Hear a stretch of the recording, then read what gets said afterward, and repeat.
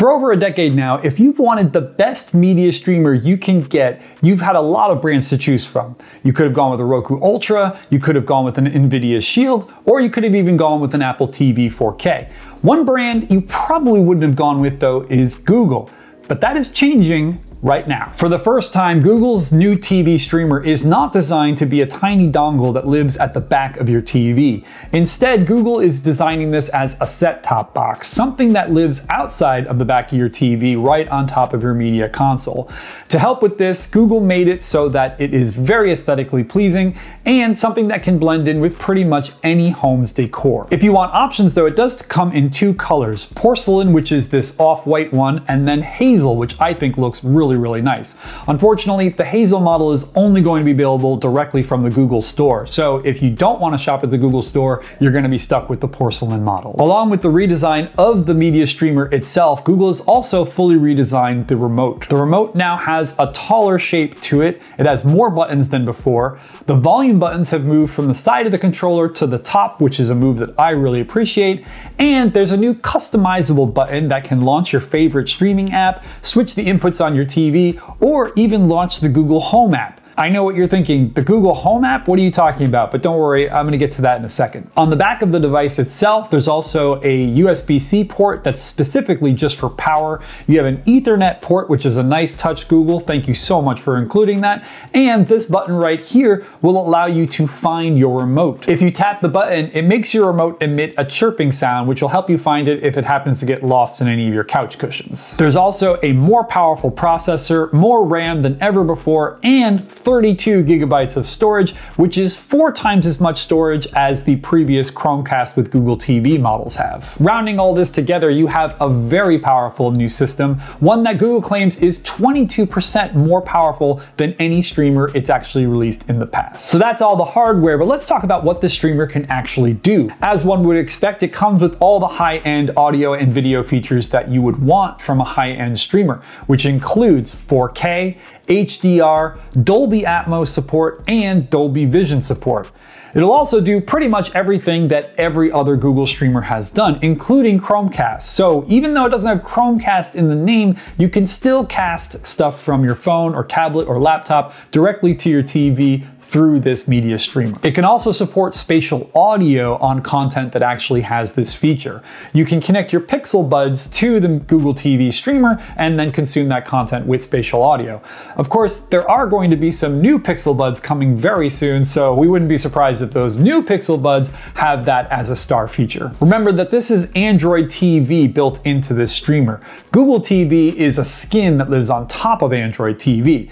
With Android TV on board, you're going to have access to the Play Store and all sorts of different apps, and especially games that the Play Store offers. You can connect a wireless controller to this streamer and then play those Android games on your TV, making this streamer a pretty nifty little gaming console. Of course, this is 2024 and this is a Google product, so it is going to have Gemini features baked in. There are 2 cool features here based on Gemini. The first is Gemini overviews. So what Gemini is going to do is it's going to use its generative AI powers to create little snippets of text for content. For example, it could give you a summary of what that content is, but that summary could be more catered to you specifically. Also, it's going to aggregate reviews for that content from people like you and then give you an idea of what you can expect. This is going to make things a little bit easier when you want to find content. The second thing Gemini is going to be able to do is this new ambient mode. So ambient mode is essentially a screensaver. When you're not watching something actively, it's going to put something on your TV's display to make it more interesting and, for people with OLED TVs, prevent burn-in. You can do this with stock screensaver stuff that's going to come with the streamer, or you can connect your Google Photos account to make it a big photo display. But Gemini is also going to allow you to create AI-generated imagery. So you could have something really unique on your TV that Google says could make your TV a work of art, or it could just look really cool. So those are all the features that come with this, but I want to talk about smart home. So remember how I told you that Google doesn't want you to keep this thing behind your TV. It wants it to be outside, right on your TV console. One of the big reasons for this is because it has Thread and Matter baked into it. That means that this can now act as a smart home hub. If you don't have a smart home set up yet, this is now the best time to do that because this will act as the center for your new smart home. As an example of what I mean, Matter and Thread baked into this device means that if you buy a light bulb with Matter and Thread support, if that light bulb requires a separate hub, you don't need to buy that separate hub. The Google TV streamer will now act as that hub. This could allow you to connect it to pretty much anything in your home that has that support. In addition to supporting your individual smart home devices, it's also going to support the Google Home app.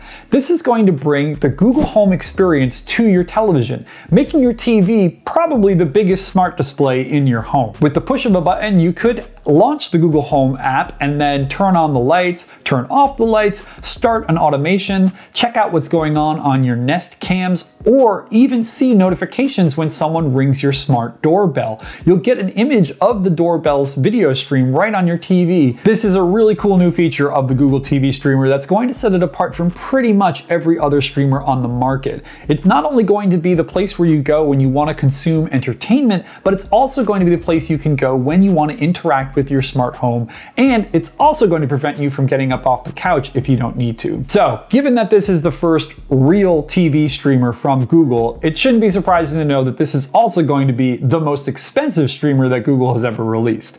At $99, this now is much more expensive than anything else we've seen from Google in this category. There is a silver lining here though, which is that even though it's $99, that makes it the same price as the Roku Ultra. It also makes it far less expensive than the Nvidia Shield, and it also makes it way less expensive than the Apple TV 4K. So just because it's the most expensive one that we've seen from Google doesn't mean that it's not competitive. I, for one, am super excited about this new TV streamer because I've always loved the Google TV interface. I love that you can use it to find all the content that you want in one spot. You don't need to take out your phone and try and figure out, oh, is this on Netflix? Oh, is this on Amazon? No, you just type it into the Google TV interface and it tells you exactly where you can find that. I've always loved that. But I've never liked the hardware that Google's released. The hardware has always been underpowered when compared to the competition. And I do a lot of 4K streaming from my Plex server, and I just want something that's more powerful and is gonna last a longer time. So